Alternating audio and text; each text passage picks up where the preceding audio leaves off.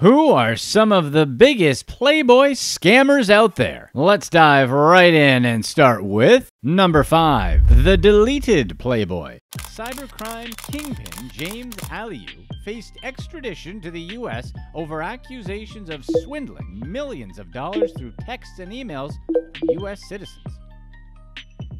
Nigerian-born Aliu would use dating websites to meet his victims. Once they were romantically involved, he would con them into giving him money. Most of his victims were women. Aliu was also allegedly involved with business email compromise, known as BEC, and likely stole $12 million from his victims. Although he was targeting U.S. citizens, Aliu conducted his crimes from South Africa. Authorities suspected he was part of a cybercrime ring involved in money laundering, phishing, and internet scams. Aliu used the stolen money for lavish vacations and excessive spending on luxury items for himself and his girlfriend. He became well known in South African social circles and on Instagram due to his extravagant lifestyle. His world came crashing down when Interpol showed up at his luxury Johannesburg estate and arrested him after an almost 6-year investigation into the scammer's activities. But his conviction wasn't going to be that simple. Somebody destroyed information linking Aliu to the fake identity of Msweli Velenkosini while the kingpin was behind bars.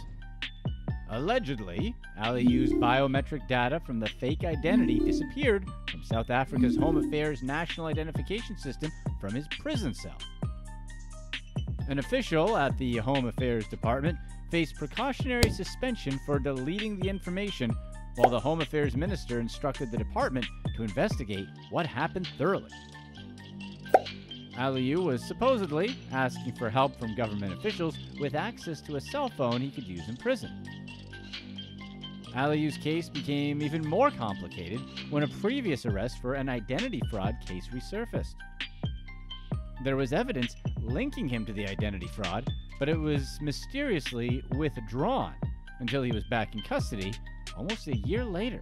The 2021 identity fraud case allegedly disappeared to allow the investigator to gather outstanding evidence. Authorities plan to refer the case to the senior state prosecutor for a decision once they were done with the investigation. When Aliu realized the previous case would jeopardize his bail bid in his extradition case, he allegedly panicked and found a way to delete the fingerprint. But whoever removed the biometric information from the system didn't know they would still be available in the department's archives. The department had dealt with corruption from its officials before and transitioned from using passwords to access the system to fingerprints, allowing them to identify the corrupt employee that deleted the evidence against Aliu. Since most of his victims were based in the U.S. authorities applied for Aliu's extradition in July of 2022. The case is still ongoing. Number 4, the classic Wall Street Playboy. Former Wall Street whiz-kid and Ponzi schemer Mark Yagalla stole $50 million and somehow became involved with some wild stories and a book deal. When federal agents seized Yagalla's assets, his ex-girlfriend, Sandy Bentley, still lived in the extravagant Las Vegas mansion he'd purchased for her. Before agents took the house, Bentley's new boyfriend, Michael Tardio, and his best friend, Chris Monsoon, stole $1 million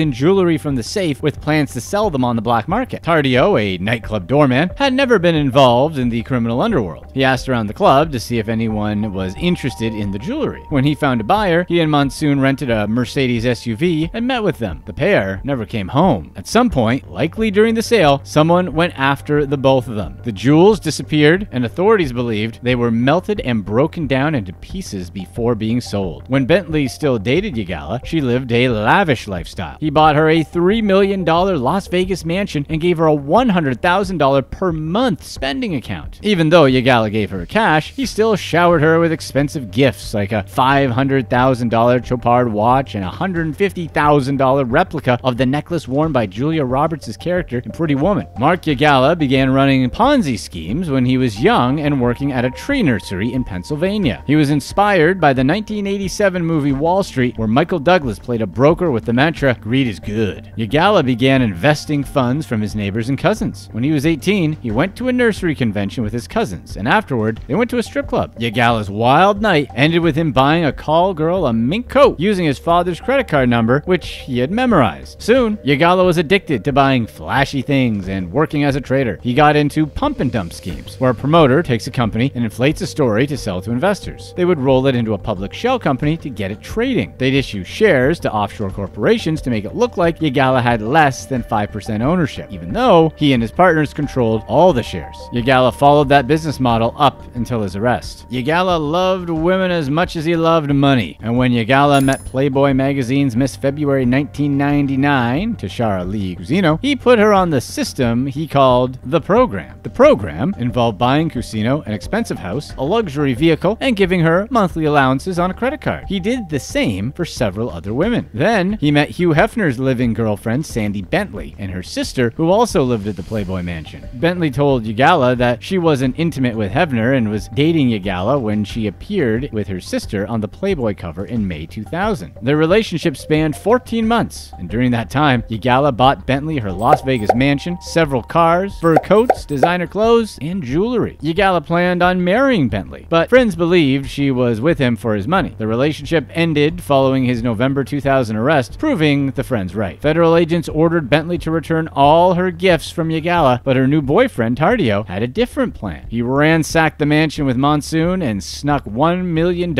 in jewelry from the safe. Someone most likely took a hit out on the best friends, which led to their double homicide. Yagalla spent 5 years and 5 months for securities fraud at Pensacola Federal Prison in Florida. He published a tell-all memoir titled Wall Street Joyride, the story of the prodigy, the playmates, and the missing $50 million, where he opened up about his life before being arrested. Yagalla moved to Thailand and has expressed deep remorse for his victims.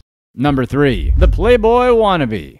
Former CEO Steve Shickles allegedly embezzled over $10.2 million from his company and spent it on high-end cars and luxury purchases. Shickles resigned as CEO of Simple Helix, a tech company based in Huntsville, when the company confronted him about a PayPal account he'd secretly been operating in Simple Helix's name for more than 11 years. A few weeks later, police came to his home and arrested him after the company filed a lawsuit against him. The filing stated PayPal account took in $2.5 million and $1.6 million of that money had been moved to personal accounts belonging to Shickles and his wife Rhonda. According to the lawsuit, the couple spent the money on everything from dining at lavish restaurants, private school, spas, hotels, expensive dinners, as well as 20 luxury vehicles that Shickles kept in warehouses around town. The company performed an audit from 2013 to 2017 and discovered Shickles had been reimbursed over $3 million for payments on his personal credit card. When Shickles was confronted about the charges, he refused to provide invoices. Someone had also entered credits into the company's account system, which caused him to be paid an additional $3 million. The lawsuit additionally claimed that Shickles bought a vehicle and received loans in the company name. 3 companies sued Shickles over his actions: Simple Helix, Deep Clue Holdings, and Alpha Hosting. Deep Blue is the parent company of Simple Helix, and Simple Helix is the parent company of Alpha Hosting. They accused Shickles of international conversion, conspiracy to commit the intentional tort of conversion, fraud, conspiracy to commit fraud, breach of contract, and breach of fiduciary duty. His wife, Rhonda Shickles, faced accusations of intentional conversion, conspiracy to commit the intentional tort of conversion, and conspiracy to commit fraud. Steve and Rhonda Shickles filed for bankruptcy and listed their creditors as the companies suing them. They filed for Chapter 11 bankruptcy in a federal court and listed $10 million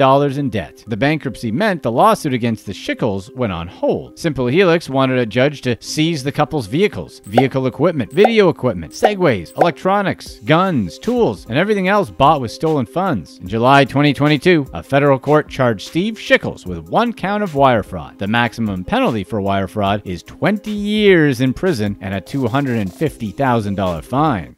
Number 2. The Playboy Advisor. Former financial advisor Neil Bartlett conned his victims out of $5.4 million in life savings. British-based Bartlett preyed on lifelong friends, family members, and older women. He posed as their financial advisor, but the fraudster stole their money and put it towards an extravagant lifestyle instead. He used clients' funds to travel internationally, gamble, and pay for nighttime dates. Bartlett created a sole trader account under the name as the company he worked for and paid himself the money. His victims thought their money was in a safe investment account that would accrue interest. It was not. Investors trusted Bartlett, who promised they would receive good returns on their money. He used fake bank accounts and forged investment statements to make them believe their investment was increasing. Many of his victims had known him since they were in school, but that didn't stop him from stealing hundreds of thousands of dollars from them. Bartlett had power of attorney over an elderly victim who he also defrauded. One of his former clients claimed Bartlett had no morals and previously witnessed the disgraced financial advisor's chameleon nature, which the victim had been aware of even before learning of his crimes. Local Merseyside police received multiple reports from Action Fraud, the National Fraud and Cybercrime Reporting Center, about Bartlett's business practices and started an investigation. When he learned about the hot water he was in, Bartlett fled to Russia but returned to the UK when his money ran out. Police greeted him at Manchester Airport and arrested him immediately. Bartlett claimed he lost his way after his marriage ended. His drinking got out of control, and he spent hundreds of thousands of dollars on women who help out lonely men and girlfriends. Bartlett had $1,222 in his pocket at the time of his arrest. He pleaded guilty to 14 counts of fraud at Liverpool Crown Court, with another 14 counts taken into consideration. The court sentenced him to 8 years in prison.